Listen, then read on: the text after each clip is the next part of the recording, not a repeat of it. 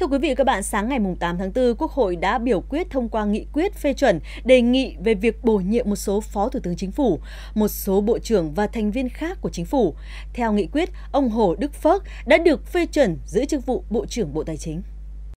Cũng trong chiều ngày 8 tháng 4, tại trụ sở Chính phủ đã diễn ra lễ bàn giao công việc của Thủ tướng Chính phủ và công bố quyết định bổ nhiệm một số Phó Thủ tướng Chính phủ, Bộ trưởng, thành viên khác của Chính phủ.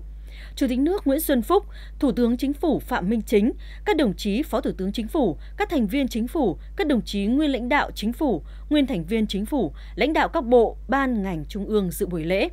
Tại buổi lễ, Chủ tịch nước Nguyễn Xuân Phúc đã trao các quyết định của Chủ tịch nước bổ nhiệm Phó Thủ tướng Chính phủ với đồng chí Lê Minh Khái và đồng chí Lê Văn Thành.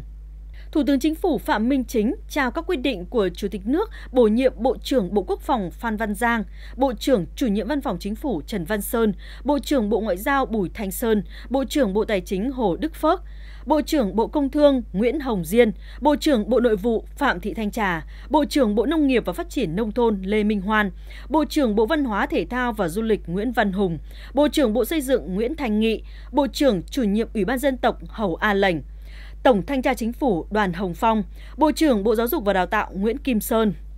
Tân Bộ trưởng Bộ Tài chính Hồ Đức Phớc sinh ngày 1 tháng 11 năm 1963, quê quán tại xã Quỳnh Thạch, huyện Quỳnh Lưu, tỉnh Nghệ An. Bộ trưởng Hồ Đức Phớc vào Đảng ngày 5 tháng 7 năm 1993, là Ủy viên Trung ương Đảng khóa 12, 13, là đại biểu Quốc hội khóa 14,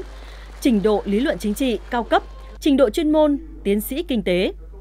Chia sẻ với Thời báo Tài chính Việt Nam trên cương vị mới, Bộ trưởng Bộ Tài chính Hồ Đức Phớc cho biết, nhiệm kỳ 2021-2025 là thời điểm rất quan trọng trong chiến lược phát triển đất nước giai đoạn đến năm 2030, tầm nhìn đến năm 2045.